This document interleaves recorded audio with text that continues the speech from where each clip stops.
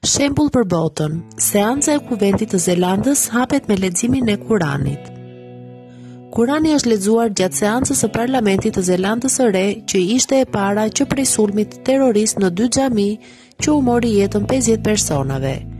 Një imam musliman udhëhoqi lutjet në parlament në atë që u vlerësua si gjesti i solidaritetit me viktimat e sulmit.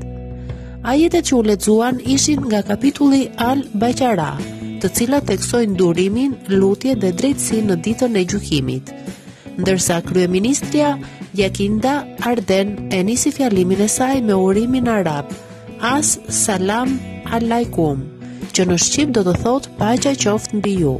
Kjo ishte hera e parë që Kurani është lexuar në parlamentin e Zelandës së Re.